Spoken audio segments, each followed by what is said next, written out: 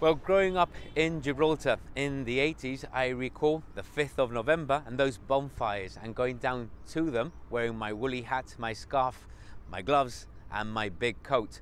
It's the 8th of November 2022. It's a little after 6:30 in the evening and a relatively mild evening. We've been having a lot of those lately. Tonight, it's down here at Campe El Quarry. We've just seen a few people swimming. Admittedly, a few of them do swim all year round, but we have seen many more people swimming, people who don't usually swim in the autumn and winter months.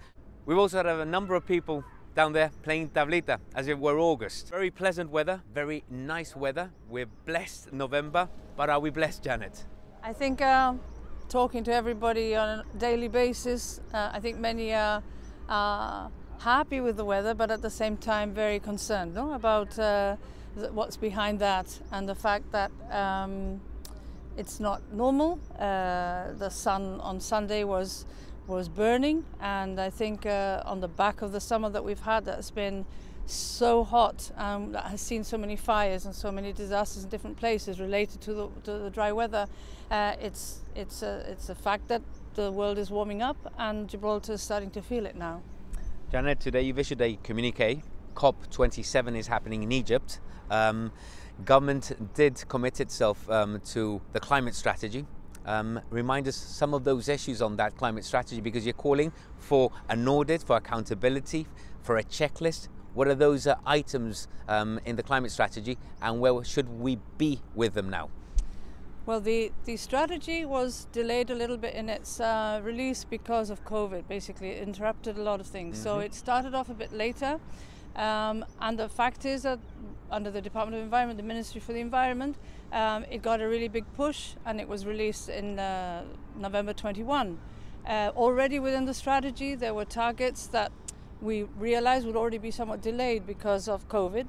But what we are asking for now is for the whole of government, and even at cross-party level, recognizes an understanding that despite all the other issues facing Gibraltar today, that this has to keep moving forward. It's a priority for all governments everywhere. If you listen to the discussions coming out of Egypt today, it's frightening and it's horrendous, and it's so serious that we can't miss any more opportunities. Where are our carbon emissions from? Well, we sell oil here, we sell oil to vehicles across the border.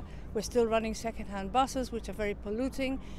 We want to move to electric vehicles, and there is traction. There are things happening, but within the target itself, you've got 2022 deadlines, you've got 25 deadlines, you've got 2030 deadlines, and we need to see in a realistic way how Gibraltar is able to meet those targets, and what are the problems, and how as a community we can understand and support and help make these changes. So perhaps your concern being government has committed itself, government has published this climate strategy, but perhaps they've said they're going to do it, but perhaps they're not putting the energy into it? Perhaps they are, perhaps they aren't.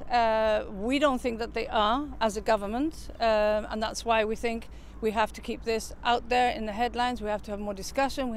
Government needs to respond to a community that contacts us with our concerns about the visual absence of anything happening. So we need government to step up its own discourse and give this problem greater publicity by way of informing the community directly, by way of a checklist, by way of information on how the strategy is being implemented, and even if there's a delay, which we understand, how this is being handled. It has to be handled, and it has to be handled by top of government at cross-party level, and this is a crisis. We have to act now.